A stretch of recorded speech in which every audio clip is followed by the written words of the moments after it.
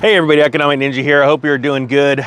Little windy, little rainy out here, so hopefully this records good. But I want to get this to you. Actually, I pulled over on the side of the road because I noticed this story coming across, and I thought it was pretty important, even though this isn't my normal style of story. And that is urgent Coca-Cola recall. If you have any of these juices or sodas, throw them out. And the reason why is because, and I'm going to link this story below so you guys get the exact product numbers, because I think it's a big deal.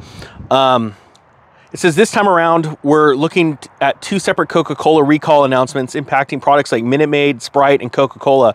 Lots of these drinks and juices might contain foreign substances like metal. And honestly, the reason why I did this, because this is pretty serious stuff and I don't want anyone to get hurt. You should stop drinking any of the Coke, Minute-Maid, and Sprite products in the recalls and throw away any potentially contaminated products. And it goes into a list of the different Minute-Maid, the different Coca-Colas and all that kind of stuff. So I'm just gonna link this below. Super quick video. I just thought it was really important because, and I get it, there's probably gonna be a lot of people that throw out comments like, I don't drink that poison and all that stuff. It's like, for the people that do, I think it's really important. So we already have enough stuff going on in the world right now with craziness. We don't need anything else in our bodies that are gonna potentially harm them. So I apologize for the super quick video, but I'm gonna just post this article in the description so it tells you which ones. And then the last thing it's gonna say is there's actually a handful of other recalls that are going on, like a recall that's caused by exploding bottles, and then recalls for desserts and all. It's pretty interesting. There's lots. There's even a recall for meat products, veggie recalls, frozen vegetables, and then also there's the very last one I think is very important for you guys.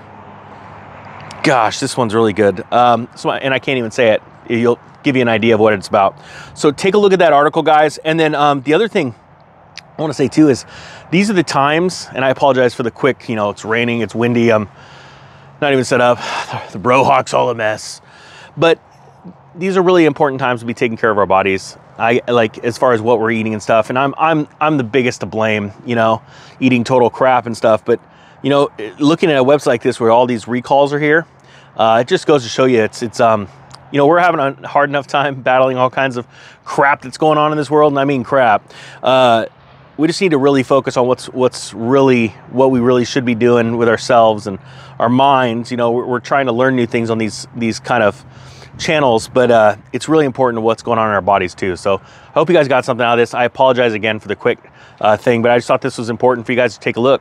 Ninja Nation needs to be strong-minded and strong, bodied. So with that being said, the Economic Ninja is out.